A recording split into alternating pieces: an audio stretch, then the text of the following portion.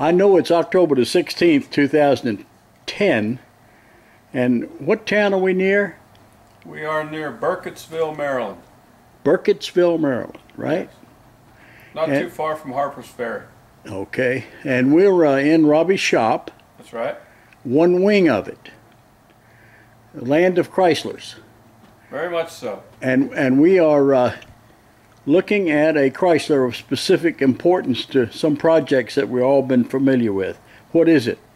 This is a 1928 Chrysler Coupe that he bought to serve as a parts donor for his station wagon, a 1928 Chrysler station wagon. Or what we've been calling the beach wagon. Okay, well, let's take a little walk around this car, and I'll keep on going here. This is the engine, which is the hood and everything's off, of course. And I'll go around the other side.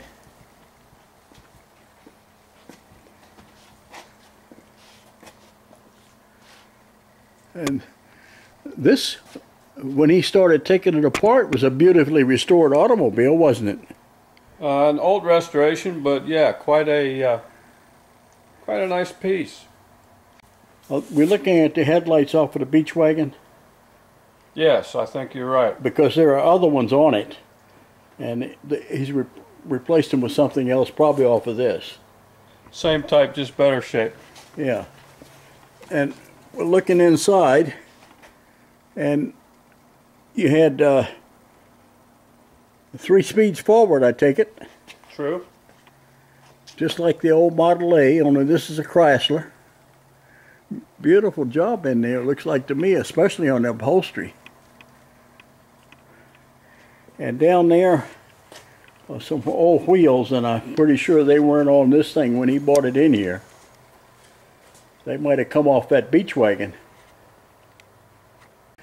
If you wanted to get in the rumble seat of a 1928 Chrysler Coupe, there's your step plate. And Greg, always going to open it up for us so we can look and see what it looked like in there.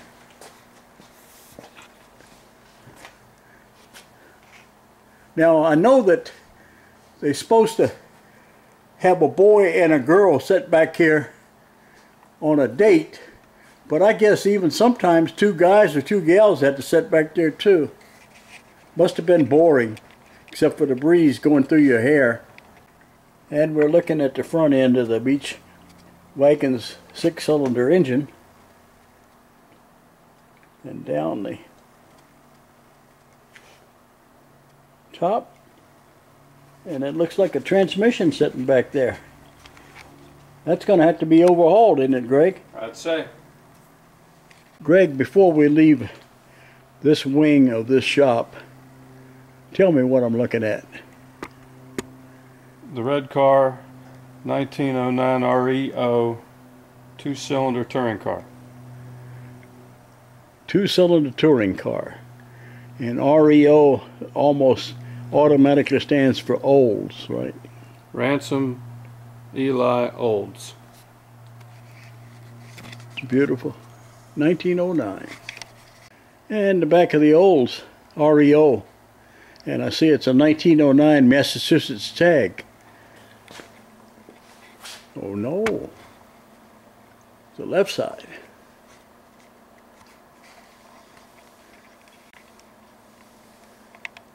And this is a special treat for those of you that saw the 1927 beach wagon as it came out of the garage some few years ago. We're looking at the front end of it now. It's still undergoing some restoration, but we're getting there.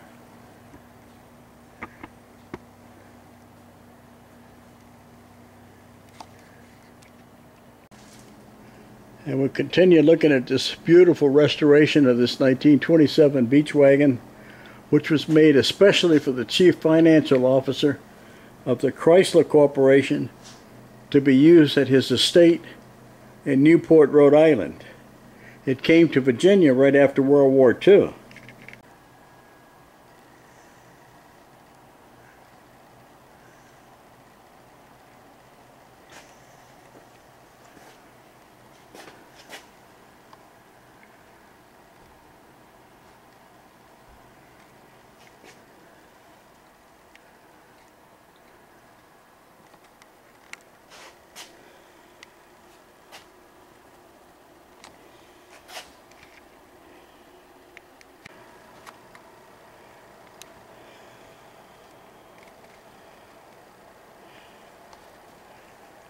This vehicle had been parked for many years down around Leesburg, Virginia. It had been used on a farm nearby there.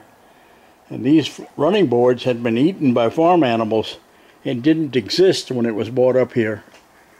And we're looking into the driver's area. You can see the collar for the steering wheel and some of the running gear down below. It looks like a starter pedal. It's a stanchion for the spare tire.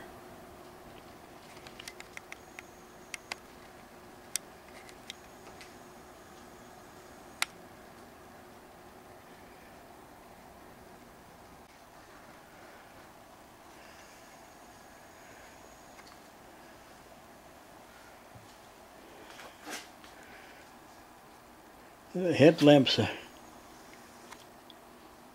looking good.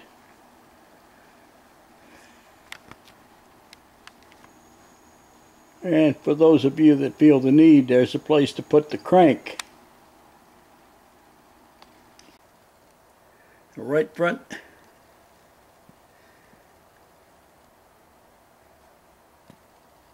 Front and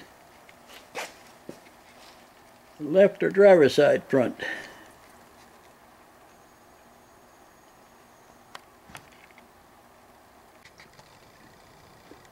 And that's the roof of the beach wagon.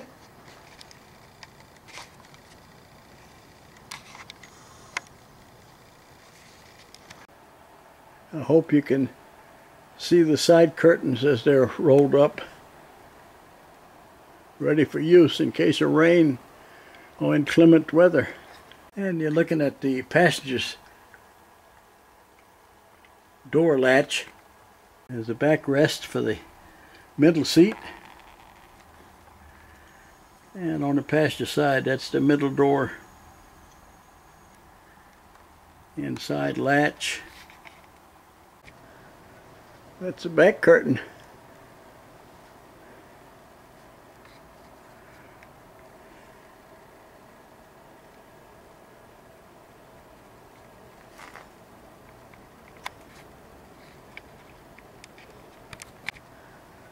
That's the back curtain.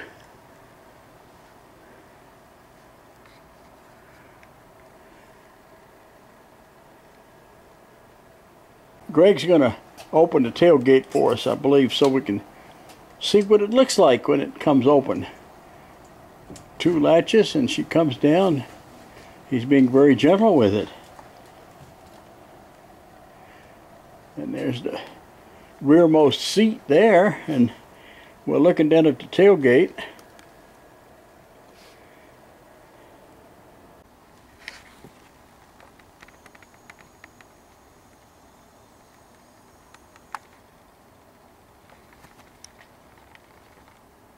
And Ray's going to show us how that latches. Just goes over and into a pin. Now Greg's going to open the center door, or the back door. There was no similar door on the other side. There was just one for getting in and out of the two back seating areas. Okay, that's the backrest for the middle seat, and Greg's going to show me how I could get over that into the back seat if I had to. And did the back seat afford a headrest? Yeah, backrest? Yeah, I see it there now. It's kind of hard to make out in this light, but there it is. Very interesting. Explain to me why all of the ostentation with that orange stripe down the top of the door. No clue. That's the way it was at the Vermilion. Is that the way it was? That's the way it was. All the colors are correct. How did you get our Amish friends to go that far? I didn't have to. That's quite an adornment. And of course there's the windshield, and that opens up to allow the breeze into the vehicle.